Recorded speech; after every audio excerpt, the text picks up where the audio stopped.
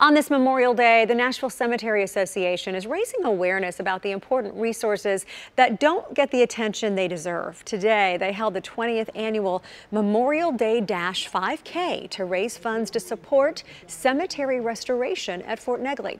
The race kicked off just after 7:30 this morning. Several participants say they just wanted to honor the veterans.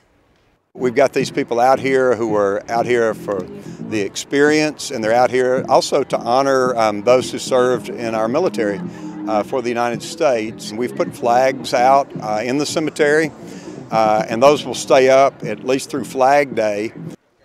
Race coordinators hope more people will come visit the historic site that sheds a lot of light on Tennessee history.